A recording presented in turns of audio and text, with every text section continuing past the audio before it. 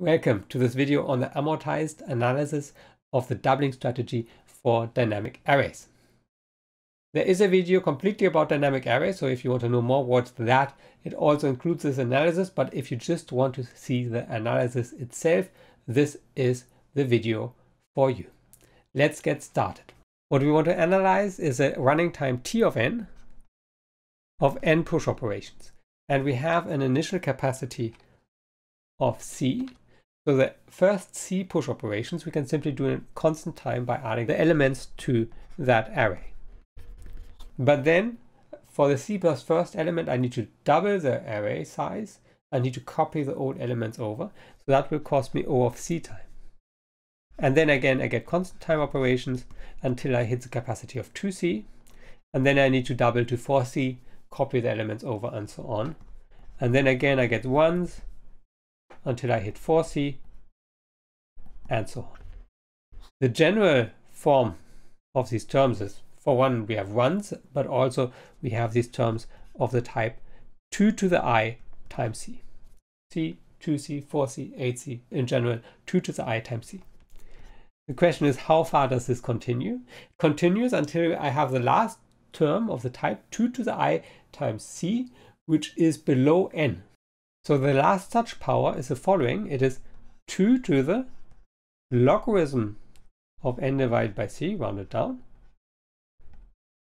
times c. Okay, and then we might at the end have a couple of more ones. So why is this the last such term? Because 2 and log, those are inverse. So this term here, that is essentially n divided by c, and n divided by c times c is n. Now n might not be divisible by c, n divided by c might not be a power of 2, so I might end up slightly lower than n, but then the next power of 2 would be larger than n. So this is the last power of 2, such that this power times c is smaller than n. So let's add up these terms. First of all, we have lots of ones, and we can group those. We can simply add all of those together. We have these ones here, we have these ones here, we have these ones here, and so on. How many such ones do I have? I have at most n push operations, so I have at most n such ones. So if I add all of these up, I get a term smaller equal n. Now I just need to take care of the C, 2C, and so on terms. So let me write them down once more. We have C plus 2C plus and so on. In general, 2 to the IC, and this goes up to 2 to the log n divided by c. Let's take the c outside of the sum. So this is n plus c, c times 1, c times 2, and so on. In general, these terms are 2 to the I terms, and they go up to 2 to the log n divided by c. Now it remains to evaluate this sum here, and that is a so-called geometric series with 2 as a base, and we know what that is.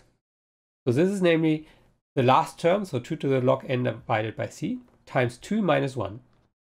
So you know this from, for instance, 1 plus 2 plus 4 plus 8 is 8 times 2, 16, minus 1, 50. And that holds in general, and we can plug that in here.